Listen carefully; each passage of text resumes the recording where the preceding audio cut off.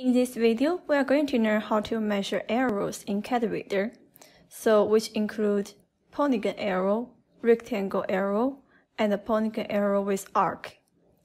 First, open a drawing in Calibrator. Click on the Measure button, then select Polygon Arrow. Left-click to select the corner points of the polygon. Right-click to finish. Then you get the arrow and the circumference of the polygon. Left-click to put the result.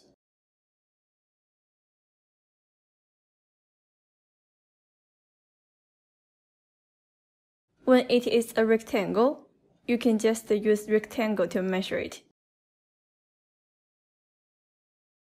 Left-click to select the two diagonal points of the rectangle.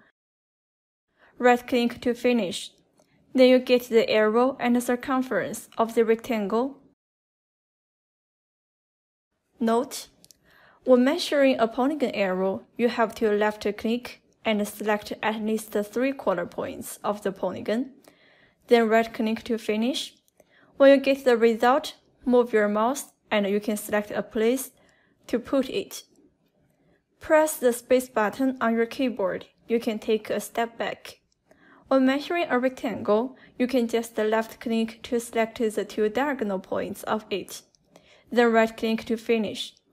When you get the result, move your mouse and select a place. Then left-click to put it there. When you want to measure a polygon arrow that includes arcs, you can use the feature Polygon Arc Arrow.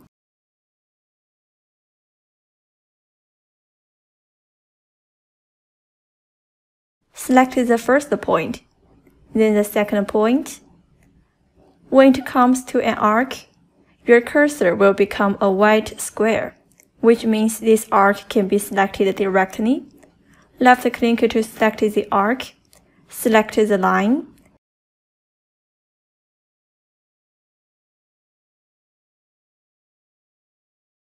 If you find something wrong, you can press the space button on your keyboard to take steps back, and then continue the measurement.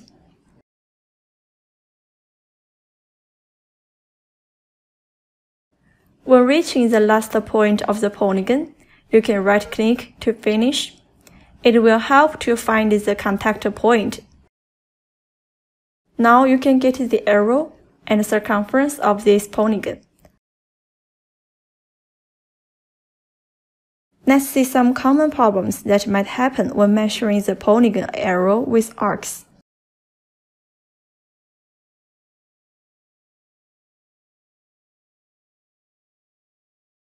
First, when selecting the arc, it might pop out a hint. Please select continuous lines. This is because there is a gap between the sections. So now we can first move the mouse along the arc and find the endpoint of the arc. Then select the endpoint, then select the arc. See, the problem is solved.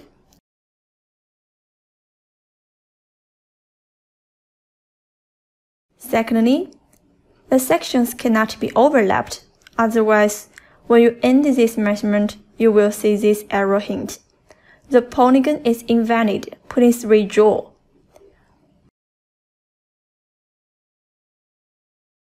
Then we can press the space button to take this step back and reselect valid sections to complete this polygon. Now you can get the arrow and circumference of this polygon.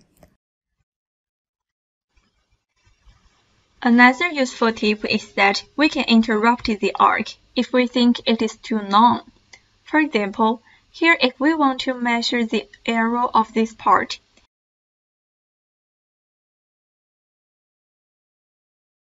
using the polygon arrow, select the first point, then Calibrator automatically detects and selects the arc.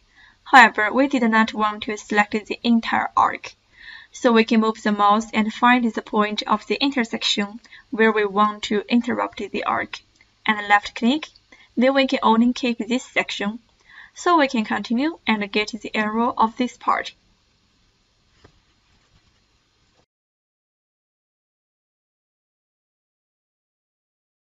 Notes: left-click to select the endpoints of lines or the arcs of the polygon. After select all sections of the polygon, right-click to finish, and then left-click to select a place for this result. Press the space button on your keyboard. You can take a step back. Right-click helps to complete the polygon selection. When selecting an arc, it is better to select an endpoint of the arc first, then select the entire arc, which can avoid the problems of gaps between the sections. The sections cannot be overlapped or crossed, otherwise there will be an error hint. The polygon is invalid. Please redraw.